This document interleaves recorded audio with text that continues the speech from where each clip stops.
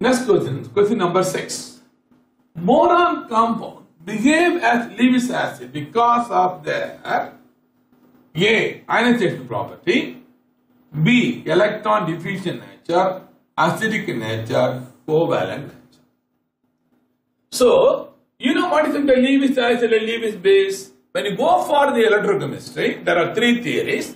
One is Arrhenius theory, number 2 the Lowry and Bronsted theory, and third one is Lewis theory. Lewis theory is nothing but modern theory. It is called modern theory. According to modern theory, acid is a substance which will accept a lone pair, base is a substance to donate lone pair. So, all Lewis are electron deficient in nature. A simple example, boron trichloride. So, if you take boron trichloride or borane, the central atom only 6th electron will be there. It will not 8. So, let me show the structure you can see. Boron compound behave as a Lewis acid because their electron diffusion nature.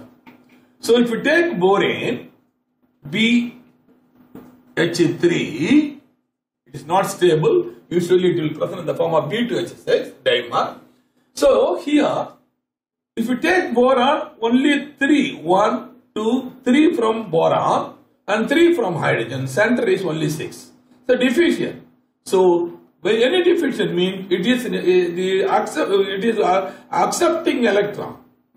By accepting electron, it can be stabilized. So, it is a Lewis acid. Finally, fall.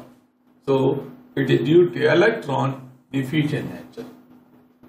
Because of the electron diffusion nature, boron compound behave as Lewis acid.